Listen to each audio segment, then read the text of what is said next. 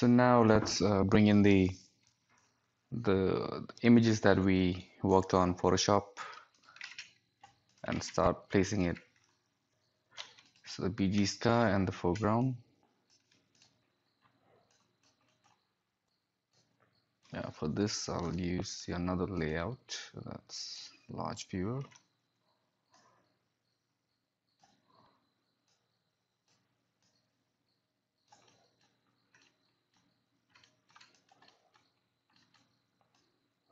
So here our foreground comes in. So let's first apply a merge node, and this is the foreground, and we'll connect the background from here.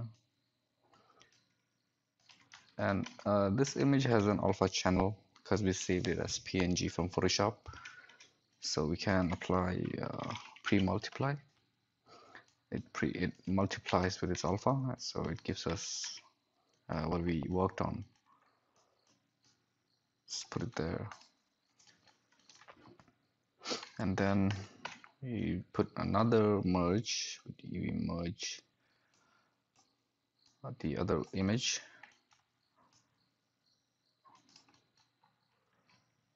which is a sky, and then we connect it to the main background, which gives us this.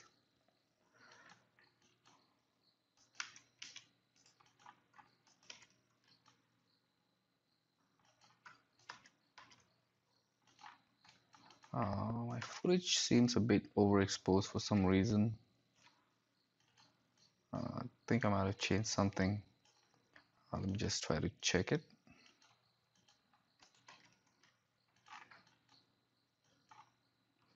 Okay, there's no.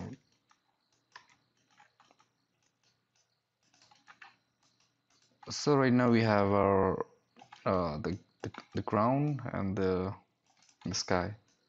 So first let's try to balance this ground. Let's put a color correct node, and maybe reduce the saturation.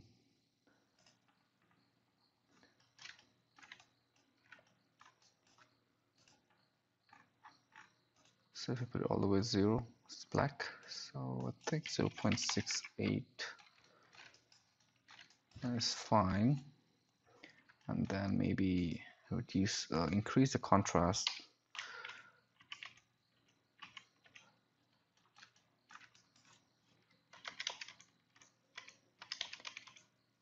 Just have to work that with your eyes. And so 1.2, and maybe bring the gamma down. So 0.85,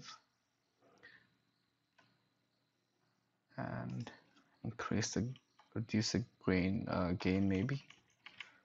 See where it goes.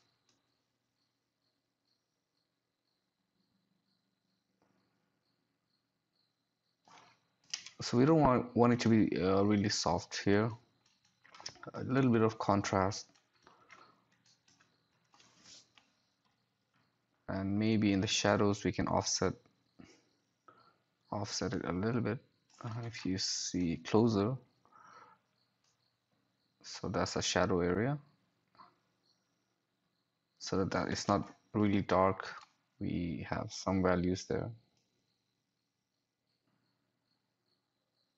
So 0.01 maybe.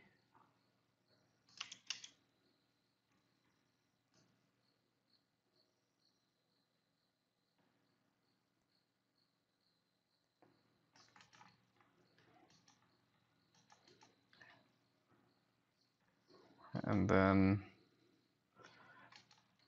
maybe go to the midtones and press Control and click the gain, and just play with the colors.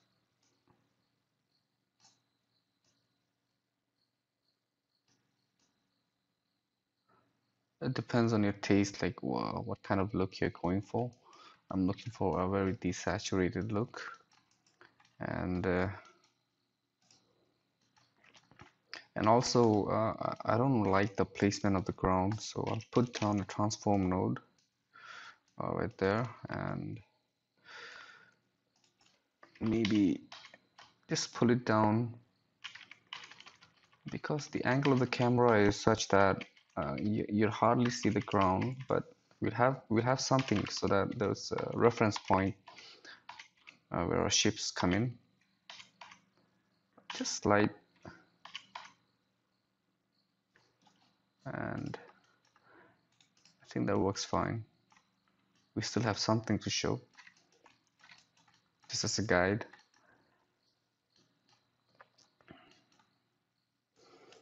And now for this, for the sky, I forgot to mention, but the sky is really grainy. So I'll use a very light node that's called D-grain, simple. If you look at the RGB, the red channel, the green channel, they are quite noisy. So I'll reduce the red amount to 4 and also the green amount to 4. 5 for blue is fine. So it gets rid of quite a bit of noise. I'm not sure if you can see it in the compression. It does get rid of quite a bit of grain, even though it's static grain. So let me save the comp. Okay, start.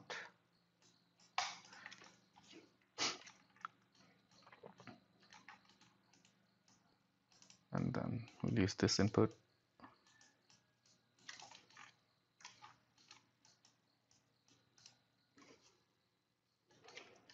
And look at the output.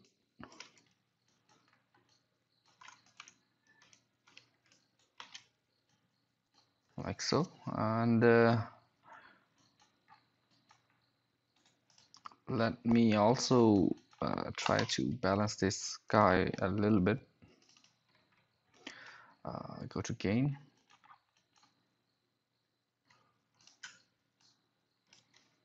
And just see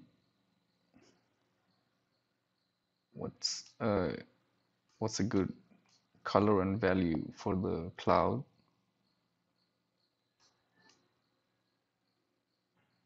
It's all trial and error. This is still not the final composite, so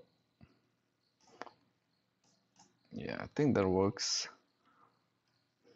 And also right now the sky is quite uniform, so I'll make another grade that'll be controlled by a mask, pressing RRO for roto, and use this mask as towards the horizon. We want the sky to be a bit more orangey, so it's like kind of like sunset, like when the sun sets kind of effect. Create the mask and select this and control and drag all the way out, and then apply a blur so that it blurs the mask. A huge amount of blur, 180. And then if we look at the alpha, so that's the blur without the blur, with the blur. And then let's grade it little reddish.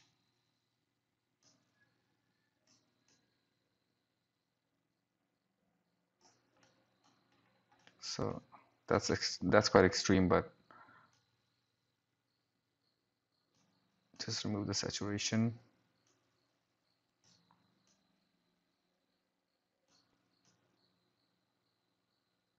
Yeah, a little desaturated orange look. And then if it's too much, then we can always go to the mix part and reduce it or increase it. So just put it down to 0.78. So I think it works out for us. And with this clip, the character will be in focus for for the duration, a few duration of the frame, and then we rack focus towards the incoming ship. So we might want to add a defocus node. Let's add that. And actually before that, I'll also apply another defocus on the ground clip, but just a little bit, because the ground is never in focus for the whole duration of the shot. So that's why I'll just defocus it a bit more so that the edges are softer, and then we apply an overall defocus that will be animated. So like first, in the first part, beginning of the footage, have a defocus of amount of around 16 pixels. So we begin our shot from this amount of defocus, and then towards the end we bump it down to maybe like 4 pixel when the ships are 2 when the ships are in the area. So that's for the later stage. And now to blend in our, like I said, as we go along the composite, then we will be improving our key for the character. So I think right now is a good time to showcase something. So let's pay attention to this area. And now in our despill node, where we despilled all the greens, the green also has some luminance value. So especially towards the edges, where like right now when it's disabled, there is some green bleeding over to our skin, so it gets rid of those greens. So we want those luminance value also to be present, so that later on when we multiply it with the actual background, it blends, the edges blends well together. So for that, let's first find out how much luminance have we lost during the despill process. So let's drop down a merge node, and then we can connect the A to the footage, the actual footage, and B to the despill footage. I mean after the despill. Just manage my node so that it's clean and have a look at it. And then we do the operation of minus. So right now here, see, if you see all the green area where the character is, these are the luminance or the values that were lost during the despill process. So we'll try to add that back.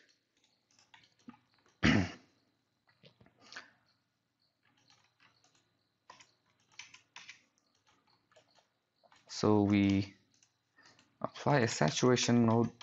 We don't want the green, we just want the luminance value. So we apply saturation and change the luminance math to maximum and desaturate it all the way. So there's no green in there.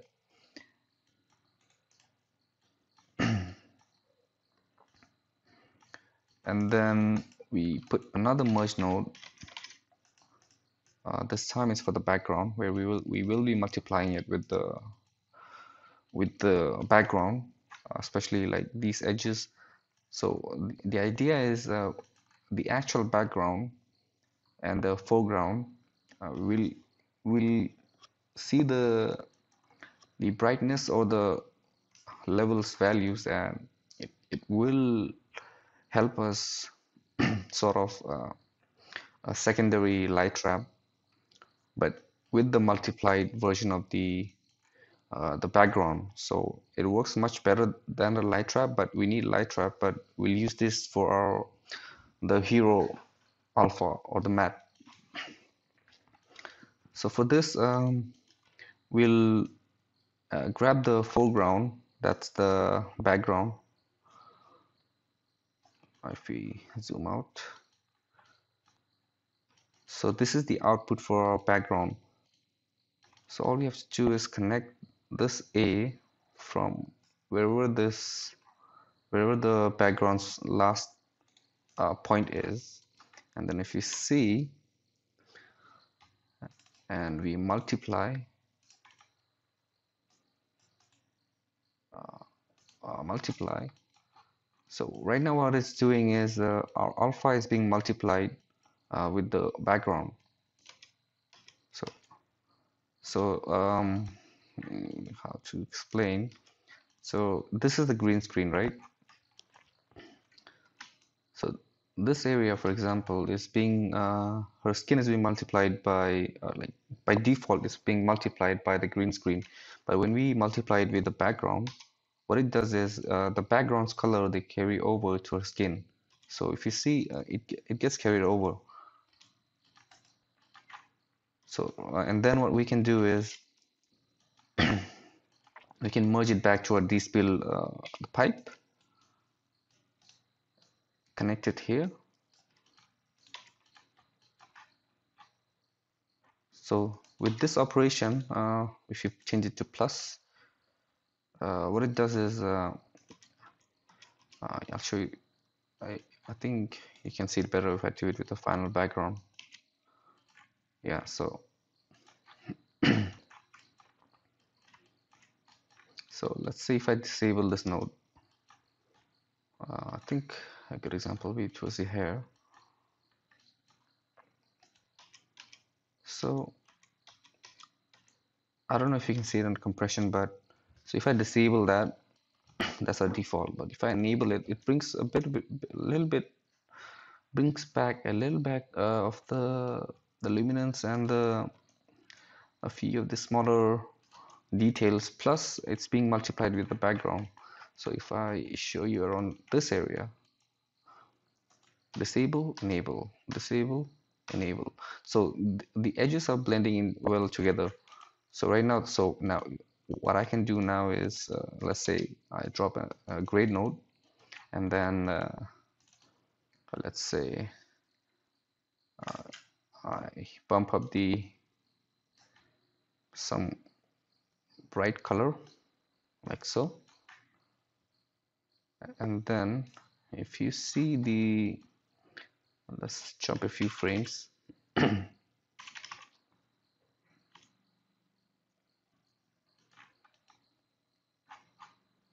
Yeah, this is a good example. So if I disable, it's really subtle, but it really helps with a composite. So right now, right here, there is a very hard edge, or the blending is very hard. But if I enable that, it gets rid of those hard edge and just blends much better. So that's how we get our luminance and the edge. We sort the edge problem, and some of the areas we can still get it back when we have our final composite. So we get rid of this grade node and save our script.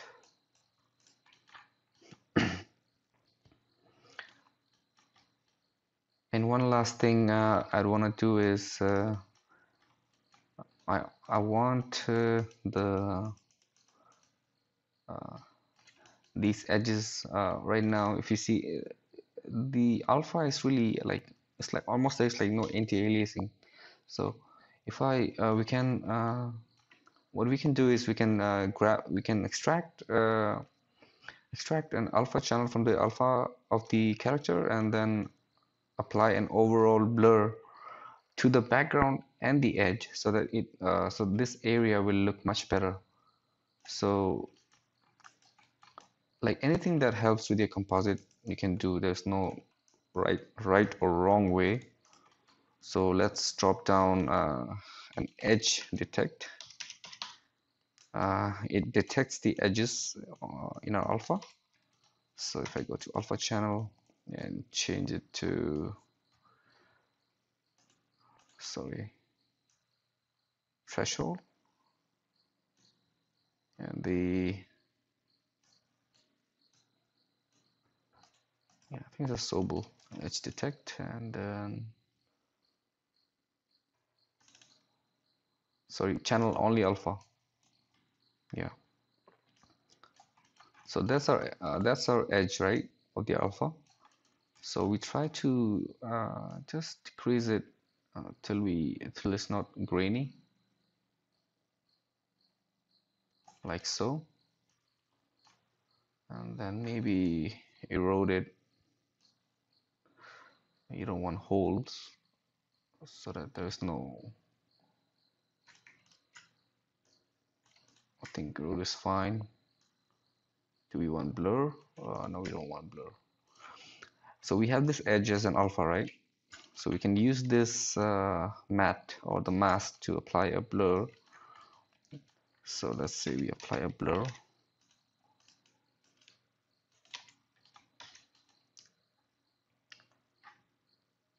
And apply, plug in this alpha, the mask,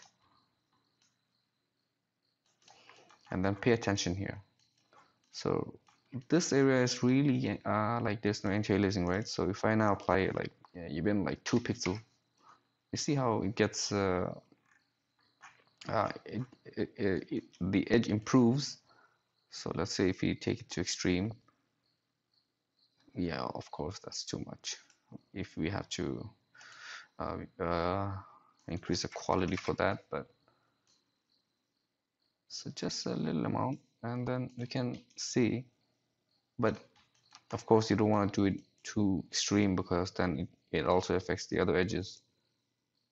See, so I'll just apply 1.5 pixel blur and then see. So it's the background and the in this cloth is blending much better.